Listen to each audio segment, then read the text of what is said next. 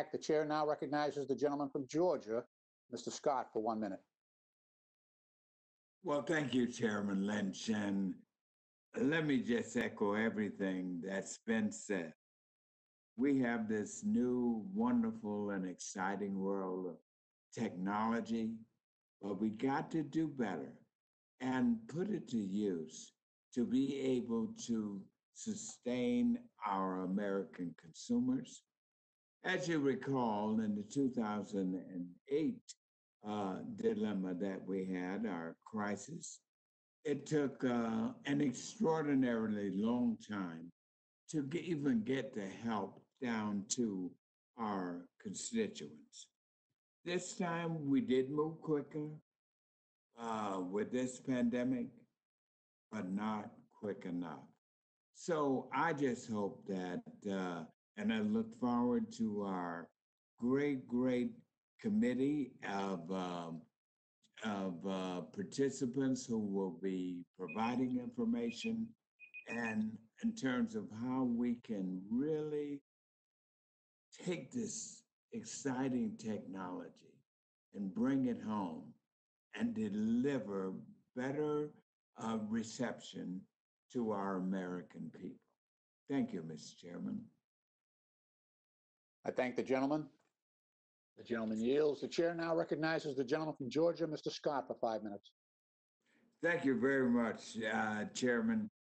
You know, as I'm listening to this exciting and exuberant conversation, I'm concerned about our inability so far to be able to address what I think is a very pressing issue, and that is the lack of financial education, particularly of our younger and new generation. When I listen to the information that our panelists are passing out, I'm aware of how rapidly we are moving to a cashless society without cash. And doing this without any regard to how do we bring our American people along with us? How do we bring our younger generation? Did you all know, for example, that out of 50 states in our nation, only 17 of our state school systems even offer one course in financial education or financial literacy? And then with this technology coming in, as wonderful an asset as it is, it's making our financial system even far more complicated.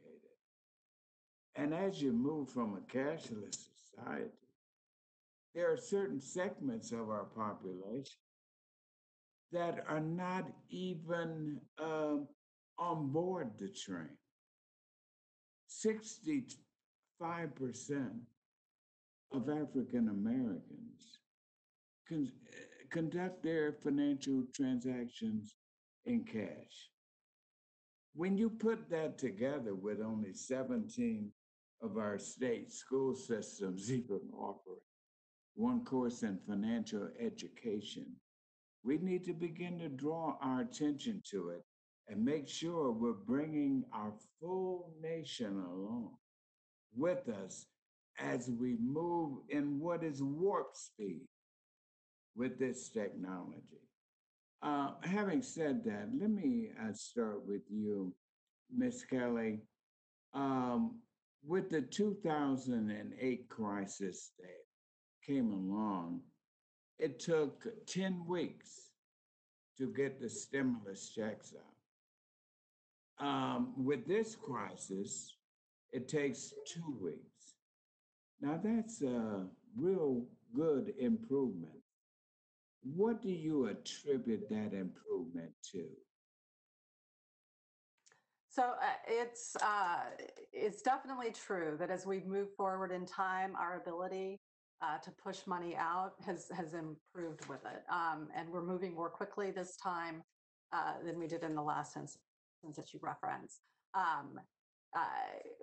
But I would also say, as others have said, it's equally true that we're not moving quickly enough, and that there's more that needs to be done.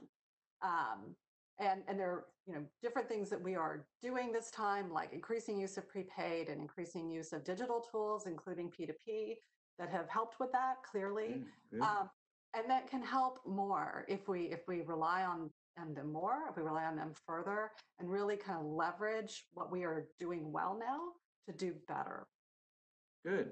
Let me move to another area that I've been working on, and that is frauds and scams as we moved along, particularly with the stimulus checks, and using the thieves, the scammers out there, are using our advances in technology to create even more creative ways of doing the scams.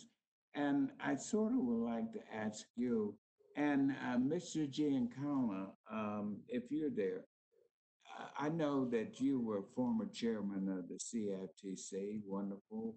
Worked with you over in my committee, CEEC, on several of those issues. And I know the CFTC has been very interested in this. But what are y'all's thoughts on how we can get greater safety and a concern with the different techniques of scams that are out there?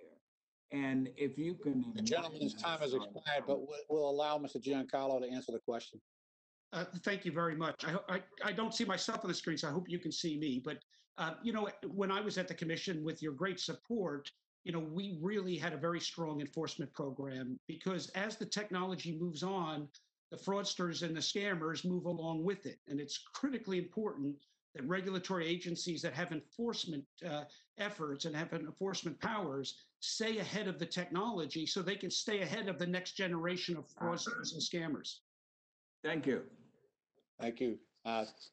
Thank you to the gentleman, Mr. Scott.